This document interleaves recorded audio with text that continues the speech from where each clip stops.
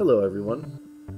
Today I am going to try to do a brief tutorial on how to use the interface to design levels on Block Quest Maker.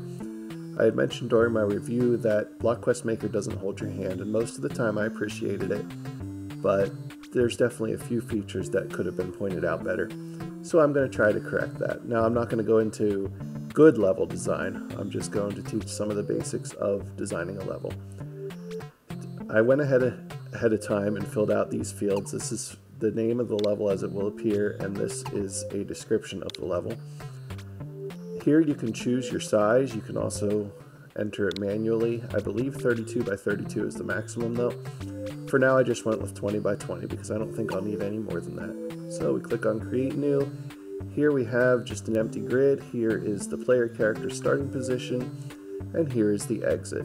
Now the first thing I'm going to do, I'm going to press the down arrow to switch to event. And I'm already on the select and move tool. If I was not, I would press X, choose the character, and drag it closer to the middle. Just because that's where I wanted to start. You certainly don't have to do that. ZL and ZR are how I'm zooming in and out. If I press down on the right stick, I get a grid view, which is actually a little more useful most of the time for building the level. Now I press back on the up arrow, and we're going to fill in some floor. I'm just going to go with grassland. Now see the cursor here. I could click over here and do fill all. I don't think I'm going to do that for this level. So to start, we'll just fill in a little grass here. I may accelerate some of these portions. Now I'm going to switch back to this view to demonstrate something with the walls. Now I'm going to choose a wall. I'm actually going to go with the tree. This one is burnable. And I'm going to place it here, here, here. Now I want to show something about this interface right now. If I zoom out like so and choose a different wall, notice my arrow's kind of on the one tree there, but it's actually the block behind it that it's going to replace. It's always based on where you're pointing in the grid. Okay. Now I'll continue building up this wall. Now if we switch to event, that's where all the fun items are, including the pushable blocks. We're going to just create that most basic of exit puzzles here, which is just 3 blocks in a row. It doesn't really matter which way these are facing. I guess we'll do 4 blocks in a row. Alright, now you can see I added some floor. Now I'm going to add an NPC because I can use that to demonstrate some of the things that were a little less obvious to start. So we're going to put our NPC right here. Now if we click on this picture, we can choose the different skins that we have unlocked. I haven't taken the time to unlock too many bodies just yet. Let's go with this look. Here we can enter a message for them to speak.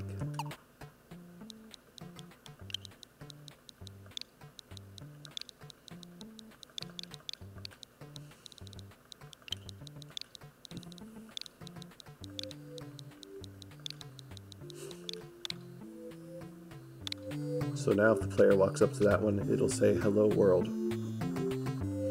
If we go over here,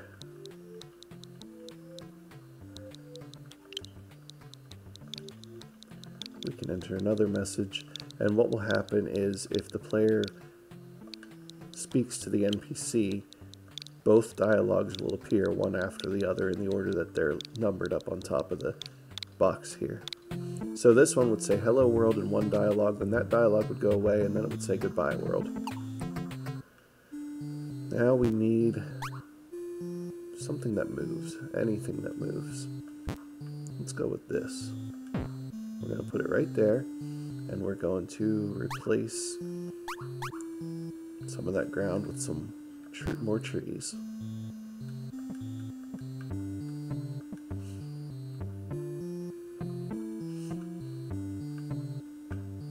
Now we're going to choose the NPC here. Whoops, that was my mistake. Well, that'll help me teach one feature. We press Y.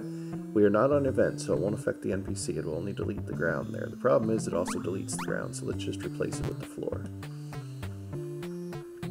Okay, Now I want to go to event and then make sure I have my grab tool I'm going to choose the NPC again, and I'm going to choose Link. And I will choose the door then. Then we are going to save and test play so I can demonstrate what that does. Obviously we won't be able to clear the dungeon because we haven't moved this exit to where we can reach it. Talk to the NPC, door opens. Cannot, however, close the door by talking to the NPC again. Now we choose retire, we go back to level design. Okay, next I'm going to add a switch right here, since we can get there after talking to the NPC. And what I'm going to have that switch do is I'm going to demonstrate opening multiple doors. First I'm going to add a few more walls and a little more floor. We'll go ahead and skip through that.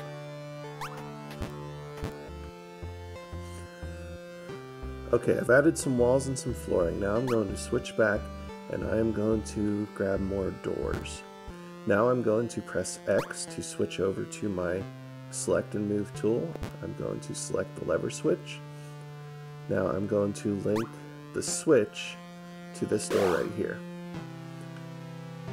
Now if I stay on the switch and choose link and choose this other door because I want it to do multiple doors, that's what's going to happen. It's only going to do this door. So now I need to select this door and link this door to the next door. Then I need to link this door to this door. Now, when we go and run through the level, and I realize that these blocks are kind of superfluous right now, but that's okay. This is just to demonstrate. So we need to talk to the NPC. And then we can hit the switch, and all three of those doors open that way.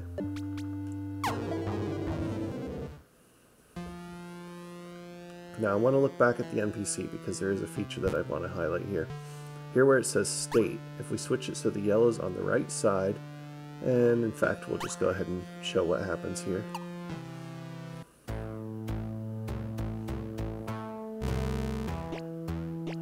Now she moves around. Still functions the same, just mobile.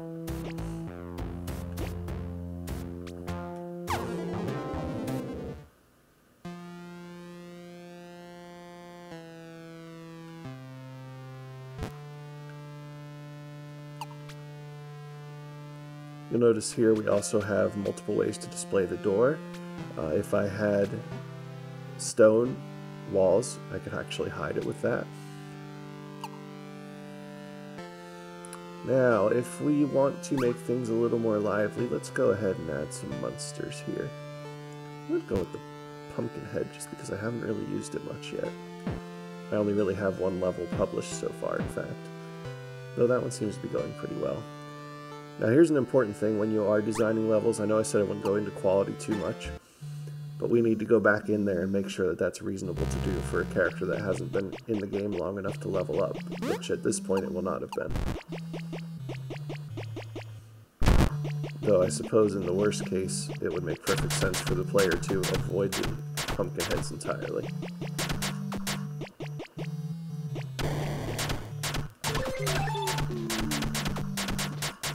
There's a level up already. Ooh, Pumpkinhead just killed the NPC. That didn't even occur to me. And that's why you playtest your levels.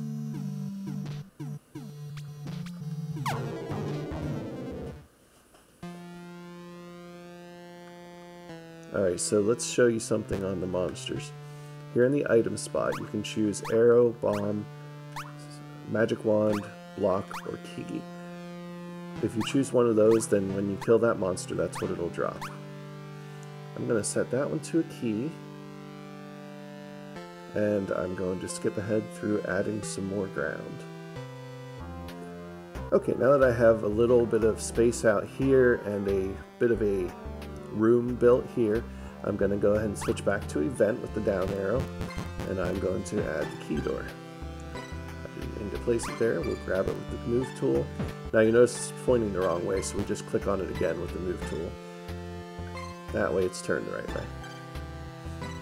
The next thing I want to do, I left a little hole here because I want to switch back to map, and we're going to add some, we're just going to go with regular water there. Just more for decoration than anything else. I don't think anyone's actually going to fall into that.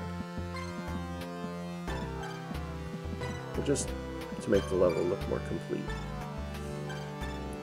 Here we are going to switch back to event. Going to grab this door, place it, and then we're going to, I wish there was a way to make the cursor move faster consistently. We're going to switch it to one of these, and I have the wrong wall there, so just give me a moment and I will be right back with you. Okay, I have the wall fixed, but I also realized I was placing the door in the wrong place, so let's try this again. We're going to put the door here, make sure we're on our select tool, rotate the door, and then we're going to go ahead and switch it to this door. Now that is a little hard to keep track of. We're going to place this switch here, and then we're going to link that switch to that door.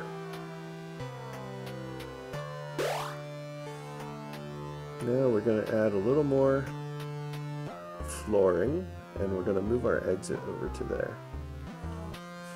Okay, so now this always starts in the bottom corner. We have to switch to event, select and grab tool, and then we just drag it. And we may have to scroll the screen and then pick it back up again too.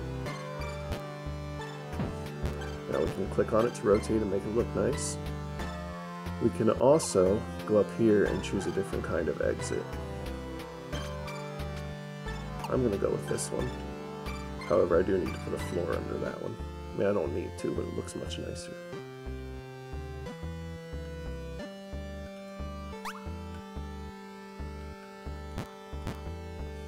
I'm going to make it look a little bit different. Now, this is not bad, but it's a little bit barren. Over here we have the decorations tab.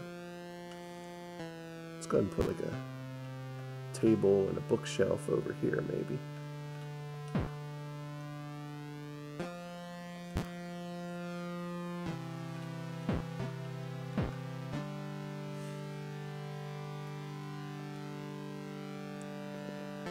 And we should add a couple monsters. So let's go ahead and add a slime or two over here. And I think a skeleton would be good over here in this room. Now skeletons, until they are distracted by the player, they will only move in a straight line back and forth in the direction that you face them. They don't turn.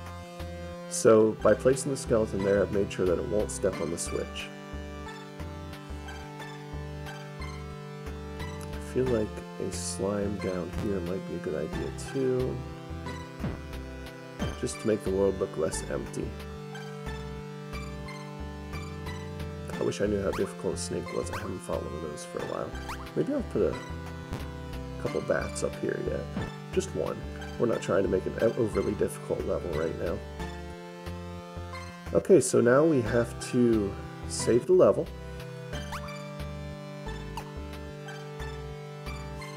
Then we are going to press the minus button, finish editing.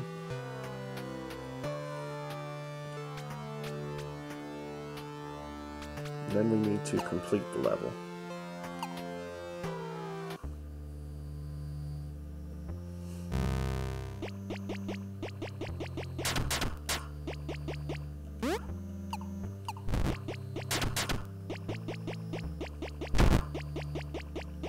Okay, and I remember this one had the key. A little worried that we're going to be... Oh, we are stuck in here.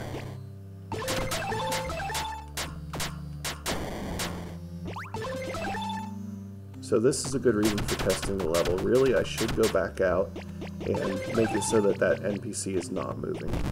There we have our key. There's the switch for that door, and notice if we get off the switch, the door comes back up. That's why we have the switch right next to the door. We have now created a one-way door, because now that I'm through it, I cannot go back through. And that is clear dungeon, and I need to figure out why that didn't appear. I will take care of that and making the NPC not move, and then I'll come back and show you the next part. Okay, I'm back. I took care of fixing the NPC, and I couldn't quite figure out what was going on with the portal exit. It looked like it was spawning underground. It still functioned, but it wasn't visible, so for the sake of our players, I chose to just switch it back to the stairs until I could figure that out. Now that I've finished the test play, I can choose the share option.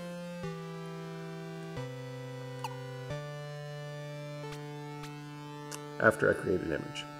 So back into the level. To create an image, we choose the camera up here. And what appears there is what will appear in the image. I kind of like this section right up here, so we're going to go ahead and do this. We're going to set this as the thumbnail. Then we save again. This will not require us to replay it because we didn't actually change any of the structure of the dungeon. We just took a picture. So now we have our thumbnail image, and we choose Share. Now on this screen we get to choose a box. I'm going to go ahead and choose box 2. You can see I've only created one little level. I'm going to make it so people can leave messages on gravestones. That's what this checkbox does. For the most part, I tend to favor leaving it unchecked because that gives too many hints away potentially. The play fee is currently set to 10. I'm actually going to change this to 0. We already did the test play, so now we just click Share. First we can add tags. So let's add easy. Let's go with RPG. And it's probably more action than anything else. Now we'll choose Share. It does cost 50 gold to publish a dungeon, but eventually gold's not that hard to come by.